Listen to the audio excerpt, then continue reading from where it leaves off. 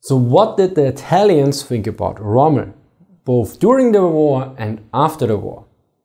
Now this is a very interesting question for many reasons, because one major problem with Rommel is that the portrayal from the Germans, the British and also the US side was very biased or slanted in various ways. And additionally, the Italians were rather close to Rommel as well, so they had some more direct experience, whereas the US and British were far away and the Germans had, well, their own agenda. I mean, I made a video on the various agendas of all the different sides during the war. For Germany it was a pre-war and after the war, so how everything is complicated. And several or many aspects of these don't apply to the Italians. Additionally, new sources came up, so the British during the war, they interrogated, of course, the Italians, but they also wiretapped them while they were captured. And in recent years, many looked at what the German prisoners talked about, but the Italians were mostly ignored. So now one Italian scholar looked up what they said about Rommel. Generally, the Italians had also their own myth and agenda and their own bias, which we definitely need to address first. So for them, North Africa was basically a glorious defeat. So the major importance there was that they blamed everything on fascism, but the Italians fight valorously. So the Italian valor versus the bad fascists. So this was basically their national myth about North Africa after the Second World War. And additionally, they also had to counter the myth basically portrayed by both the Germans and the British that the Italians were the incompetent ally of Rommel. So to a certain degree, the view of the Italians is also there to counter to a certain degree what the British and also the Germans which portrayed Rommel. So you have this, yeah, as you can see, it gets a bit complicated. So now first I address very shortly the popular view of Rommel basically, and it's only slightly mentioned on the side. So basically he was seen as one the great captain and also arrogant, and basically he was the incarnation of the Teutonic arrogance, what the Italians sometimes viewed. But let's look now at the more professional side, what the military viewed Rommel as. And there we go for the wartime views and then for the post-war views. Now, for the wartime views, Commander Supremo, the high command of the Italians, already in 1941 had various doubts about his leadership. This was because he was quite insubordinate and they were not getting along. This seems very valid because Rommel is very well known, even in the First World War, to ignore the chain of command, to disregard orders or certain rules. For instance, recently I was at a conference as a guest and they talked about Rommel's actions during the First World War, and they noted that he ran into the area of the neighboring company with his troops, which is an absolute no-go. And this was became more apparent because after the talk, one colonel, he was also a military historian, argued this is absolutely no-go, and he was very, very vocal about this issue. For me, it was like, okay, he broke the rules, but this is a major issue because if you ran into the area of the other company, friendly fire can occur, various other problems as well. And this continued also into the Second World War. Rommel, as some of you might know, was rather close to Hitler. He was to certain times in charge of his bodyguards, basically. And basically the command he got for the 7th Panzer Division during the Battle of France in 1940 was to his closeness to Hitler. Additionally, to a certain degree, the Afrika Korps as well. And quite often he went directly to Hitler and ignored the chain of command of the Germans as well. And he also ignored mostly the Commander Supremo, which officially were his superiors.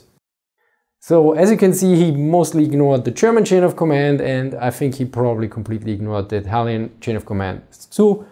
So Commander Supremo might have had a point here, clearly. Now, for the British recordings, it's very important. The recordings were taken usually after the defeat at El Alamein or after the fall of Tunis. So one could argue, well, the Italians at this point were likely in shock or quite in distress because they were shortly after the defeat. Yet the author notes that they're actually in some cases quite lenient or quite balanced, different views. And for instance, many blamed actually at this point fascism mostly, and also many of the interviewed or many of the higher generals were actually pro-German. Some even argued that directly and said, well, I'm probably the most pro-German guy here. Now, for junior officers, they were mostly positive about Rommel, so they noted he is an excellent commander, he was close to the troops and sharing their hardship. But some argued also that he was mainly lucky and he had some mad gambles and his success was to a certain degree because he was lucky. One colonel was very negative about him. He said, yeah, it was basically a reckless action to go for Suez. Whereas others even argued that after El Alamein, Rommel lured a trap for the British and he would lure them in. So he had still some card in the backhand or something. So this major viewpoints are the magician that can still win and the reckless gambler. So these are basically the extreme points on the more junior and senior officers, not the high level ones. Now for El Alamein, some argued, well, he had no better alternatives. Others argue, well, he overstretched his supply lines and he focused way too much on tactics. And one very important negative point some brought up was that he abandoned the 10th Italian Corps. Now this is very interesting because this is one of the myths of the Italians, that Rommel abandoned their 10th Corps, and actually the Corps commander himself stated this is not valid. They couldn't be saved to a certain degree, and if he tried to save them, he would probably lost all his division or way more divisions. This is his argument. So, but this is a fundamental point the Italians brought up against Rommel usually. Now, the retreat following after El Alamein is by many criticized very strongly, although many also point out, or generally it's seen as one of a very important and successful retreat. Now, here's a very important point. The Afrika Korps retreated out of Libya, which was the most cherished Italian colony, and there were Italian settlers there. So they had a stronger emotional view to this than for us. It's a piece of desert, mainly. Now in March 1943, Rommel left, and then one can see that they actually start to blame the other generals, or blame the other generals even more. What was very interesting then, when Rommel was a commander in Italy, that most of the captured Italian generals didn't care about much this anymore. And now, one interesting point happens. At one point, a marshal in Italy takes over the government. And the British interrogate the Italian commanders and they talk with them, and they basically have this view that they hope that Rommel would take over the charge of the government in Germany, that this is to a certain degree would be their wishful thinking or something. And one Italian general basically noted, yeah, that's a nice pipe dream you have there, guys, but Rommel may be a brilliant soldier or something, but he's clearly not a politician. Forget it, he's non-political and he can't, I think he even states he can't survive or something. But basically, so okay, not gonna happen. There's a very interesting point here that they explicitly point out that he's not a politician or apolitical, in contrast to other German generals, for instance, like Kesselring. So this is also goes in hand with what I talked why the Wehrmacht was so effective to a certain degree, that the Germans very much focused the generals on being apolitical as much as possible, or at least they thought they could be. It's a very interesting aspect in general here. Now, very important here, when the Italians get interrogated by the British, they are more positive about Rommel and they're more likely to defend him, in contrast to when they are just wiretapped and they don't know that they are speaking and somebody is listening. Now, for the wartime view of the Italian military, it's basically way more nuanced than that, for instance, from the British side. So they point out the chivalry and the courage, but they also have quite some critique, like the basic point is they see his tactical brilliance, but they contrast it against the Italian sober staff work, which they think is more important. So they actually not so keen on his tactical achievements, yet in contrast to the German side, when the Germans usually criticize Rommel, they usually critique his lack of Ostfront experience on the Eastern Front. And the Italians usually don't bring this up. Now, you would argue probably, yeah, I mean, they don't have Ostfront experience neither. But actually, one of the important commanders there, Messi, was an important commander on the Ostfront beforehand. So actually, some of the Italian commanders had experience from the Eastern Front, but this is usually not brought up about Rommel. And I also see this now sometimes in the comment section that people usually bring up, yeah, Rommel on the Eastern Front had no chance or something along those lines. We can't know, we didn't see him fight there, we don't know. And he was an experienced commander even during the First World War and in the mountain regions. So he probably could have adapted to a certain degree to the Eastern Front as well. Of course, he would probably have been a bit more careful, but we can't know. Anyway, let's now move to the post-war situation. Now, here the point is basically to point out he's a warrior and he's chivalrous, but he had some human defects. And there were some memoirs brought up by Rommel, or not by him, posthumously, which were called War Without Hate. And the Italians basically, to a certain degree, used them to put on their own view, like that they blamed the Italian system and the Italian military, but it used it as evidence for the Italian valor. So to a certain degree, they also hijacked Rommel. Yet on the other side, they hijack him, similar to the British, but they are quite skeptical about him. This is the main difference. And the official service history is actually quite negative. So the official service history of the Italian armed forces, they note him as arrogant, reckless and disoriented, that he blamed his allies, so the Italians, and the tactical merits he brought up were insufficient for an army command. So one regular point that is brought up against Rommel is usually that he was a good tactical guy, but he was overrated or not qualified for this high level of command.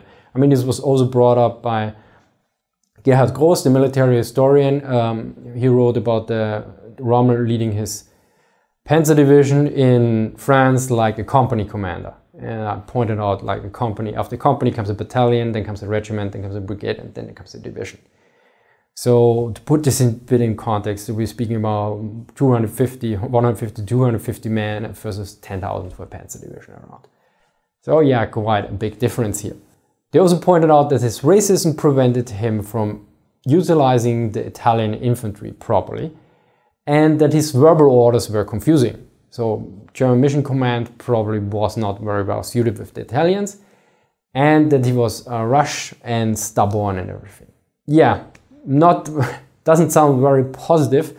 Note that this is not direct quotes from the official service history. This is in reference of somebody interpreting the service history. Now, the Italian commanders in their memoirs were not very favorable of Rommel either, so the praise was limited. So they noted he lost touch with the slower Italian units and a lot of luck. Of course, people can argue with luck. I also pointed out in my Ghost Division video that he was quite lucky many times, but Rommel was consistently lucky and also quite successful. First World War and the Second World War to a certain degree, that just putting it to luck is, I think, a bit of an overstretch. But also ignoring the factor is also, so it was not just total tactical brilliance, but it was also not just purely luck. Now, Giuseppe Mancinelli makes a very interesting point. He was at one point a military attaché to Berlin, but then was one of the generals. He basically notes, pre-El Alamein, there was this glorified view of Rommel from the Italians, and post-El Alamein, it was basically just a scapegoat. And this is both between these two extremes. Now, he also noted that Rommel was quite dynamic and, of course, chivalrous, because, I don't know, this is the key point, I guess. And that he was torn between Hitler and Germany. Now, he defended him actually on strategy and logistics. So this is also a very interesting point. A German military historian, Peter Lieb, brings out. He notes that Rommel actually went through a learning period and that he was not so ignorant about logistics. And similarly that he changed in various aspects his views on many other topics. So there's always this point when the critics, when they point out something and when they refer to him.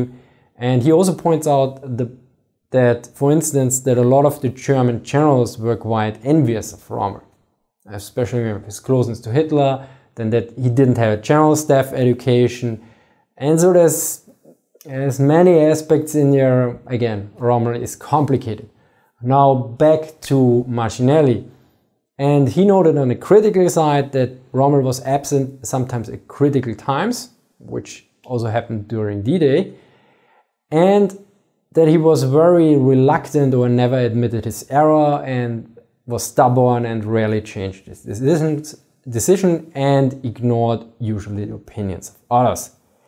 This is also a very interesting point about Rommel that I mentioned earlier. He ignored often the chain of command, but he was very harsh if his subordinates did this.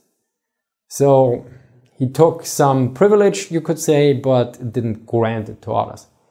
And one general point Marcinelli makes, he thinks there's a pattern. Basically, the closer to the front somebody was, the closer was the mutual understanding between the sides. Now, before I do the summary, one important final point. Rommel, unlike Montgomery and Kesselring, was not hated by the Italians. So he pointed out, okay, they might not have really liked him, but they didn't hate him, which is quite in contrast to these other two generals. Now to summarize, the Italians were clearly more critical about Rommel than, for instance, the British or the Germans for the most part. The praise is very limited, and the author of the article I refer mostly notes that the Italian view is actually rather close to the scholarly view we have now of Rommel, which I'm not particularly sure if I agree here. From what I read in his article, it appears more negative than the scholarly view to a certain degree. But then again, the problem is with Rommel and the scholarly view is that there's a lot of back and forth. So early on, basically, Rommel was uncritical reception. Then I think was a very critical reception. And now to this critical reception comes to a certain degree a counter-critical reception again. So like Peter Lieb is more sometimes he also points out the positive aspects about Rommel again. And this is the main problem I also see from myself, because I quite often I change the direction of my videos over the years to a certain degree to counter basically at one point the one side and the other side, and now I try to basically counter both sides. Because I get comments basically from people like completely unreflected, it's so positive, and then there are others that are just negative on some topic, and it's like, you are not right and you are also incorrect. It's like, guys, let's bring him some nuance, some reflection, and there are some points you can argue, and in some points it's like, yeah, it's just, no, just black and white, yeah. And so depending on the exposure from which side, you react differently. So I had recently talked with some other people, and it was quite interesting, and I pointed them out, it seems you only get confronted with these myths, but you know, there are myths or oversimplifications on the other side as well. And this is actually the real benefit of this channel, because I see stupid comments from all sides, and it's quite interesting then to see, okay, so what to bring in. Now, also very interesting was in general to see lately when the professionals talked about Rommel. As mentioned before, I was on a conference about the First World War, and there was a presentation about what Rommel did in the First World War. And afterwards, the German military historians, who most of it knew each other as well, they were actually quite a heated debate about Rommel and certain interpretations about his part in the military resistance and how he conducted himself on the battlefield and everything around. I think to a certain degree it was a generational gap as well. So, and there's the generation divide from like uncritical, very critical to counter-critical, and at one point we'll probably be far enough and say, okay, yeah, well, this was Erwin Rommel, this was the Desert Fox, and our view is more or less this now, and yeah, he had some tactical merits, he had some problems with logistics, this and that and forth, and then we can all just mainly agree, or if we disagree, we don't get very angry or aggravated or something. I hope you learned something new. Big thank you here to my Patreons, especially Jack for sending me Krieg in Nordafrika. Thank you for watching and see you next time.